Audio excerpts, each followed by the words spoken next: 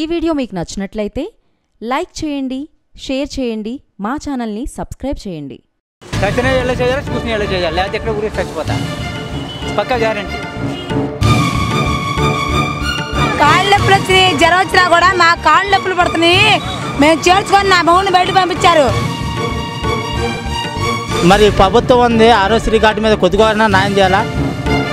రాజమండ్రి దగ్గర కోరుకుండా నాకు ఇంతవరకు యాక్సిడెంట్ అయిందండి. వరుసలు ఎక్కడ అయిందండి అంటే 10 సంవత్సరాల పైన అయింది సార్.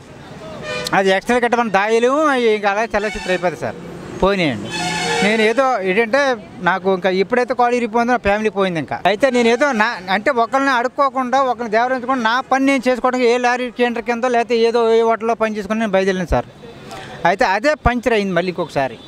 అది నేను వచ్చాను సార్. నేను వచ్చిన తర్వాత ఏమైందన్న ఎక్స్రే తీయమన్నారు. పాత ఎక్స్రే అంటే సార్ ఇవన్నీ చల్లచిత్ర అయిపోయినాయి సార్, ఇంటికాడ కూడా ఎవరు నాకు లేరు, దేవానికి ఏం లేదు, ఒక ఉంటగాని నేను చెప్పా. అయితే వాళ్ళు తీశారు, కొట్టేశారండి.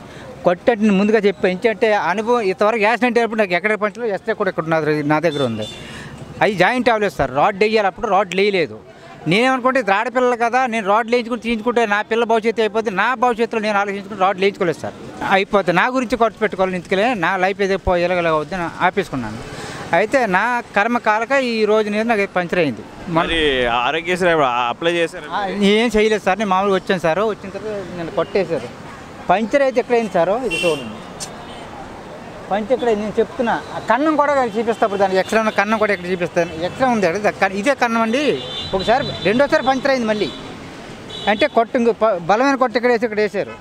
2 వారాల తర్వాత పోయిన రమ్మన్నారండి. 2 వారాలు పోయిన తర్వాత మాకు ఇక్కడ తల్లి తండ్రి ఎవరు, భార్య కూడా లేదు, పిల్ల కూడా లేదు, ఎవరు చూడని పరిస్థితుల్లో మేము ఎక్కడ ఉండే. దోమలు కుడితే మళ్ళీ జ్వరం వచ్చేస్తుంది. దీనికి మళ్ళీ దానికి ఒక ఎబట్టు ఏండి, దోమలు ఎక్కువ ఉన్నాయి. అది మీకు తెలుసు, నాకు లోక ఇండియా మొత్తం అంతే తెలుసు. ఒక రూమ్ ఏమంటే ఏదో వాళ్ళ ఇంటికాడ సొమ్మెట్టినట్టు ఇది తిన్నాక రామండి. మా బాగుపడిపోతే మేము రూపాయి సంపాదించి ఇలాంటి హాస్పిటల్కి రూపాయి మేము ఖర్చు పెట్టి కాబట్టి మా దగ్గర ఉంది. ముందుగానే మమ్మల్ని అవుట్వర్డ్ చేస్తే మేము ఇంకా అడుక్కు తినాలి కదా, రోడ్లు ఎక్కాలి కదండి సార్. మరి అడిగారా మరి హాస్పిటల్ మేనేజ్మెంట్ ఇస్తారండి? మేము అడగడం స్కోప్ ఇస్తారు. కొట్టేసారండి. కొట్టేసిన తర్వాత సార్ ఎప్పుడు రమ్మంటారని అడిగారండి. ఇప్పుడు ఏమంటే మీరు 2 వారాల తర్వాత రమ్మని చెప్పారు. 2 వారాలు అంటే ఈ 2 వారాలు ఎక్కడ ఉండాలి చెప్పండి సార్. నేను నడవలేని పోతే కర్ర లేదు, ఒక ఆడ మనిషి లేదు, ఒక మగోళ్ళు లేడు. పాస్కి వెళ్తే ఎక్కడికి వెళ్ళాలి, దొడ్లకి వెళ్తే ఎక్కడికి వెళ్ళాలి సార్. నేను పాస్కి వెళ్తే ఎలాగ వెళ్ళాలి? ఎవరిని పట్టుకొని ఎవరు పోయి 20 రూపాయలు ఆటోకి ఎక్కేస్తే 50 రూపాయలకి తక్కువ. ఆ 50 రూపాయలు అంటే మేము ఇంటికాడ కూర్చున్నాం కదా సార్. మరి అప్పటి వరకు ఏంటని అడిగారా? మరి మీరు అడగడానికి స్కోప్ ఉంటే అంటే జనమే వెళ్ళిపోతుంటే మాట్లాడడానికి అవకాశం ఉందా? సీనియర్ ముసలి వాళ్ళు ఉన్నారనుకోండి, వాళ్ళకి బాగా అన్నీ మెరిసిపోయి ఉంటాయి కాబట్టి వాళ్ళకి లైఫ్ పెట్టేది వాళ్ళకి అర్థమవుతుంది. ఈ పొజిషన్ అని బాబు ఇక్కడ ఉండే అందరు కుర్రోళ్ళే. ఒక నాడ ఇండియన్ పట్టుకోవడానికి 3 గంటలు పట్టింది. నిన్న 3 గంటలు, మధ్యాహ్నం 3 గంటలు పట్టింది. ఒక 24 గంటలు నొప్పి వస్తే పట్టుకోవడానికి ఒక అమ్మాయికి అక్కడ. అది ఎవరు లేరు అక్కడ అడగడానికి. ప్రభుత్వం సరిగ్గా పట్టించుకోవట్లేదండి. లేదండి. వీళ్ళు ఏమనుకుంటున్నారంటే గవర్నమెంట్ ఇది మన చేస్తే చేస్తున్నారు. పర్మిట్ చేస్తే ఇంకా అసలు పట్టించుకోరు. పర్మిట్ జాబ్లు అనుకోండి అసలు పట్టించుకోరు సార్. శ్రీ లంచ్ ఇస్తున్నారంట కదా, భోజనం పెడుతున్నారంట. మరి నాకేం పెట్టలేదండి. నన్ను అడిగారా మరి? కార్డు తీసుకుని అడిగారా మరి ఆరోగ్యశ్రీ కార్డుని? నువ్వు జాయిన్ అవుతావు లేదంటే మేము అడుగుతాం సార్. నేను అడిగాను, మా పలానా ఊరండి, పలానా ఏరియా అండి బాబు, నాకు ఎవరు లేరు, తల్లి పిల్లలు ఎవరు లేరండి, నేను అనాథగా బతుకుతాను, నా సంపద నేను బతకడానికి తప్ప నాకు రెండో దిక్కు లేదని చెప్పినాడు. పోలే పని నువ్వు అటాచ్మెంట్ అయితే పని మీరు రూమ్ ఇస్తామని కూడా అడగలేదు సార్. నేను కొట్టేశారు. పొద్దున్న నేను దిగిపోయాడు సార్. మీరు కొట్టలు ఇచ్చారు, ట్యాబ్లెట్ ఇచ్చారు. ట్యాబ్లెట్ ఇచ్చిన తర్వాత ఎప్పుడు రమ్మంటే 2 వారాల తర్వాత రా అన్నారు. 2 వారాల తర్వాత 2 వారాలు ఎక్కడ పడుకోవాలి? నేను ఈ చెట్టు కింద పడుకోవాలి, లేకపోతే ఫ్లాట్ మీద పడుకోవాలి, అది ఎక్కడ పడుకోవాలి, అది ఇంటికి వెళ్ళాలా కదా. నేను నడవలేను. కర్ర పోతలేదు, పిల్లం పోతలేదు, కూతురు పోతలేదు, కొడుకు పోతలేదు. అక్కడ రాజమండ్రి గవర్నమెంట్ హాస్పిటల్ ఏం చేయలేదా మరి? రాజమండ్రి ఎప్పుడు వెళ్ళలేదు సార్. ఇది వరుసలు అయింది సార్. ఇది వరుసలు అయింది. అంటే మీకు కోరుకుండా అక్కడే దగ్గరికి, రాజమండ్రి దగ్గర అయింది సార్. దగ్గర అయితే అక్కడ మా ఊళ్ళో ఉండాలి కదా, వాళ్ళు హైదరాబాద్ వెళ్ళిపోరు. నేను అక్కడ అత్తవారింటికి వెళ్ళి నాకు ఎవరు ఉండాలి కదా, ఎవరింటికి అత్తవారింటికి వెళ్తే ఎవరిని చూస్తారు సార్. నేనే కాదండి, చాలా ఇబ్బందులు పడే వాళ్ళు కూడా చాలా మంది. అంటే ఆరోగ్యశ్రీ కార్డు అంటే గవర్నమెంట్ హాస్పిటల్కి తీసుకెళ్తే ఏమన్నా బెనిఫిట్స్ ఉంటాయి కదా? మాకు ఎందుకంటే బెనిఫిట్ మాకు కాల్ బాగుంటే మేమే 10 మందికి ఏదో చేసే ఉపకారం నేను చేస్తాను సార్. లేదు సార్, నేను కేంద్రం అయితే నిన్న ఇలా అయిన తర్వాత నేను వచ్చి పలానా ఒక లారీ బస్సు డ్రైవర్ చెప్పాడు, ఎందుకయ్యా నీకు మన విజయవాడలో మంచి డాక్టర్లు బాగా చేస్తున్నారని చెప్పాడు. ఆ మాట ఆలకించి వచ్చాను సార్. అదే వెళ్ళి పొజిషన్ కూడా లేదు సార్. చచ్చినా ఎలా చేయాలి, చూసినా ఎలా చేయాలి, లేకపోతే ఎక్కడ ఊరికి చచ్చిపోతా పక్కా గ్యారంటీ. ముందు పంచర్ అయిందని కరెక్టే. దానికి బోన్లో చెదిరి పొందిన సంగతి వాళ్ళకి తెలుసు. వాళ్ళు ఎక్స్ట్రా చూస్తే కదా తెలుస్తుంది. పాత అయిందన్నారు తప్ప దాని పాత చెదిరి నాకు నాలుగు చెప్పకలు తెలుసు. ముందు పిల్లలు చెడిపోయిన తర్వాత దీని చేత చూసిన నాకు తెలుసు. అది ఇక మీది ఎక్కడ పోతుంది గట్టి పట్టుకున్నది దాన్ని ముందు వదిలేసిన తర్వాత. అదే విధంగా నేను నల్ల కన్నం పడ్డది దానికి చూపించా. ఏంటి ఇది కన్నం పడ్డది, ఇది కొత్త పంచరేంజ్. పాత యాక్సిడెంట్ 10 సంవత్సరాలు పోయింది, అది ఎక్కడ వస్తుంది? 10 సంవత్సరాలు పోయింది పిల్లలు వస్తుందా అండి?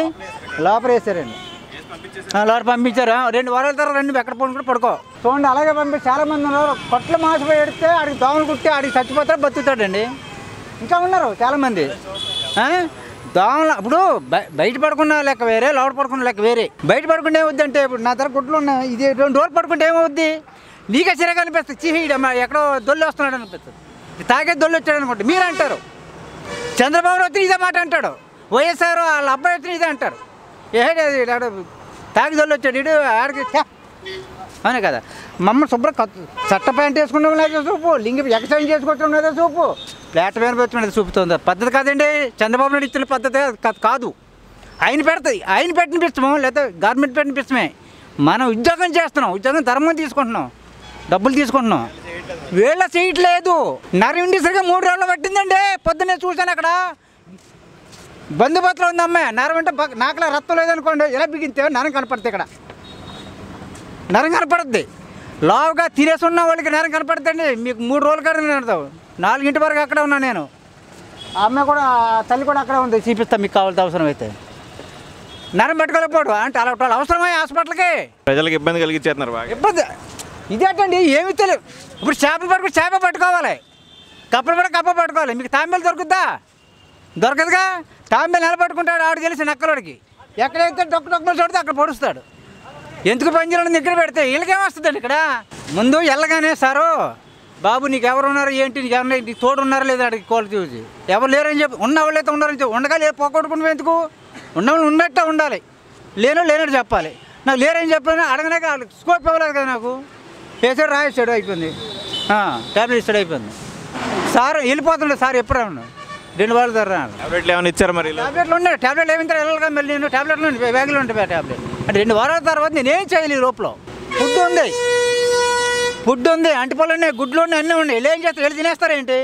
గవర్నమెంట్ ప్రభుత్వం చంద్రబాబు నాయుడు రాజకీయంలో పెంచిన వాళ్ళు ఏంటంటే, ఎవరికైనా క్వాలిటీ చెయ్యరిగినా, ఎవరికైనా ఆడ మొగ్గ ఏదైనా సరే ఇబ్బంది కలిగించవద్దు. నేను 100 మంది పెట్టండి, లేకపోతే నేను తెచ్చి పెడతా అన్నాను. అక్కడ కేసీఆర్ వీళ్ళకేమైంది? వీళ్ళు బొడ్లో సొమ్ము పెట్టినట్టు, లేదా ఎకరాల పొలం అమ్మేసుకున్నట్టు వీళ్ళకి ఇబ్బంది ఏంటండి? ఎవరైనా ఎక్కడ అమ్మేశాడు? ఎక్కడ ఉద్యోగాలు చేస్తాను, వీళ్ళు పని చేస్తాను, ఎకరాలు అమ్మేశారా? ఉద్యోగాలు చేస్తున్నారుగా. ఏ డబ్బులు ఆ డబ్బులు. ఇక్కడ ముందని పోయి ప్రైవేట్ హాస్పిటల్ ఏం కావాలి సంపాదించుకుంటారు. అవి పేరేంటి? నా పేరు మొత్తం అండి. పూర్తిగా జనాన్ని అసలు ఎంతమంది రోడ్లు అంటే అడక తింటున్నారండి. హాస్పిటల్ పక్కన బయట నేను హాస్పిటల్ అడ్మిట్ చేశారు. బయట పడుకున్న వాళ్ళని సెక్యూరిటీ ఆడపిల్లల వాళ్ళు వచ్చి లీగో కొట్టి హింస పెడుతున్నారు. అలాంటి వాళ్ళని కనీసం చూసి ఏం ప్రభుత్వం అండి? బొచ్చిన మంది ఉన్నారు చేతగాని వాళ్ళు, రోడ్లు అంటే పడుకునేవాళ్ళు, కాళ్ళు చేతులు లేని వాళ్ళు, అనాథలు. అలాంటి వాళ్ళని ప్రభుత్వం చూస్తే మంచిగా ఉంటుంది. ఇచ్చినప్పుడు హామీలు ఎక్కువ ఇచ్చారు కానీ ఆయన అమలు చేయలేదు. అయితే ఏం చేస్తారండి? అనవసరం. ఏం గవర్నమెంట్ అండి అసలు? పేరు ప్రఖ్యాతలు సంపాదించుకోవడం. రమేష్ అన్న ఆరోశ్రీ కార్డు మీద నాగార్జున హాస్పిటల్లో పోయాను, ఆడా పని కాలేదు. ఆంధ్ర హాస్పిటల్లో పోయాను, ఆడా పని కాలేదు. ఆరోశ్రీ కార్డు అంటే ప్రజలకు ఉపయోగపడేదే కదా. మరి ప్రభుత్వం ఉంది, ఆరోశ్రీ కార్డు మీద కొద్దిగా న్యాయం చేయాలా? పేదోడు అంటే వెళ్ళి 1,50,000 తెచ్చుకుంటే ప్రభుత్వం ఏం చేసిద్ది మాకు అన్న? ఒక ప్రభుత్వం చేసే పని ఏందన్న? మేము 1,50,000 పెట్టుకుంటే మిమ్మల్ని ఓట్లేసి గెలిపించేసి మేము మాకు మంచి చెడ్డ చూస్తారంటే కార్పొరేట్ మున్సిపాలిటీ చైర్మన్ కాడికి వెళ్తే నాయకుడు ఇవాళ ఏదో ఓట్ల ఎలక్షన్లోకి వచ్చినప్పుడు వాళ్ళ అవసరాలు తెచ్చుకున్నారు, వెళ్ళిపోతున్నారు. ఏడ దిక్కు మొక్కు లేదు. అదేనంటే రౌడీజంగా మాట్లాడతారు. తీసుకెళ్ళి మా కోసం వస్తున్నాము, మమ్మల్ని బతికించడానికి వస్తున్నాం అన్నారు. ఎవరిని బతికించడానికి? మా కుటుంబం మమ్మల్ని బతికించుకోవడానికి కానీ మీ కాడికి వచ్చేది. మీరు సేవ సరిచి వైద్యం అందితే మాకు ఈ కష్టాలు ఉండవు కదా. ఆడ బయటికి పోయి ఒక 500 రిపోర్ట్లు తెచ్చుకోండి, లేకుంటే బెడ్ మీద వేసినందుకు 200 ఇవ్వండి, 300 ఇవ్వండి చెప్పారు. మరి కంప్లైంట్ చేశారు ఎవరికన్నా? ఎవరికి ఎందుకు చేస్తామండి? అదేమనంటే బయటికి వెళ్ళగొడతారని భయం. ఏం చెబుతాం? చెప్పుకునే ప్రభుత్వం కాదు కదండి మాకు న్యాయం చేయడానికి. నేను ఏమైనా చెప్పానంటే నువ్వు నాకేమైనా ఇచ్చినవా ప్రూఫ్ కావాలంటాడు, ఆధార్ కావాలంటాడు, కెమెరా కావాలంటాడు. ఈడు చుట్టూ తిరిగే లోపల నా తమ్ముడికి ఏదన్నా అయింది, అప్పుడు రెస్పాన్సిబిలిటీ వెళ్తే నేను చెప్పి కూర్చుంటా. ఈడు ఎట్లా చెప్పిండ్రా అనేసి పట్టించుకొని ఉంటారు. ఇప్పుడు ప్రభుత్వం అంటే మిమ్మల్ని నమ్మేక మేము వచ్చింది. ఇప్పుడు మాకు న్యాయం జరిగిందనేక మీకు ఓట్లు వేసింది. ఎప్పుడో 6 నెలలు 7 నెలల దాకా రుణమాఫీలు చేస్తానన్న దాని గురించే పట్టించుకోలేదు. కాళ్ళు నొప్పులు వచ్చి జ్వరం వచ్చినా కూడా మా కాళ్ళు నొప్పులు పడుతున్నాయి. మేము చేర్చుకొని నా మౌని బయట పంపించారు. రెండో రూమ్లో జాయిన్ చేశారు మా ఆయన్ని. పై పోస్ట్లో కాకుండా రెండో రూమ్ ఉంది కదా, 1, 2లో జాయిన్ చేశారు. చేస్తే వాళ్ళు నా కాళ్ళు నొప్పులు పడుతున్నాయి, మీ ఆయన మేము చూడమన్నారు. చేసి బయట పంపించారు. ఇప్పుడు మళ్ళీ నేను వచ్చిన తర్వాత అయ్యా ఆడ పెట్టాము ఎన్ఆర్ఐ హాస్పిటల్లో 40,000 అయినాయి, మనం ఆ దగ్గర డబ్బులు లేవంటే ఆ పాపం ఆయన చూశాడు. ఇప్పుడు ఆయన ఉండా కూడా చూపించేదాన్ని మీకు, ఆయన లేడు. అసలు బాగా చూశాడు ఆయన. ఇప్పుడు నేను మా మగుడిని తీసుకొచ్చి 3 సంవత్సరాలు అండి. వాళ్ళ జాబులు వాళ్ళ ఉద్యోగాలు వాళ్ళు చూసుకుంటున్నారు.